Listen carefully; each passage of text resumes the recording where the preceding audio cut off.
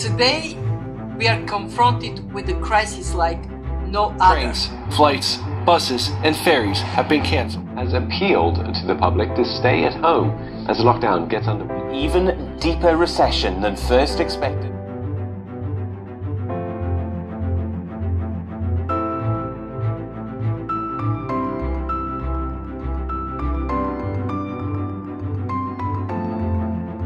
Staggering, historic shock and previously unheard of slump are just some of the ways the IEA has described the collapse of energy use because of COVID-19.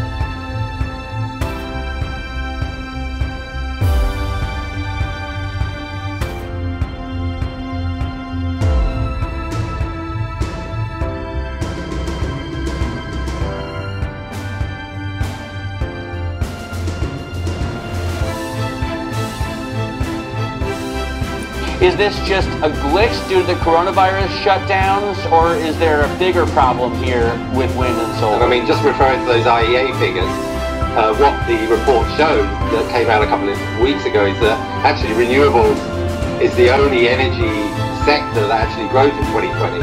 As you know, oil, gas and coal will all completely fall off a cliff.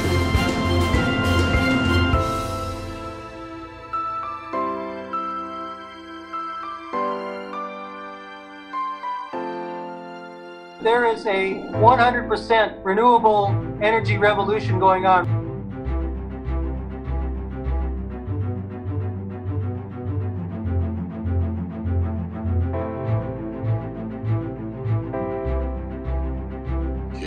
The COVID-19 epidemic has enlightened us that mankind needs self-reform to speed up the formation of a green development mode. Fighting climate change has become the greatest responsibility of our times. To save our planet by getting climate under control. Offshore wind will be powering every home in the country.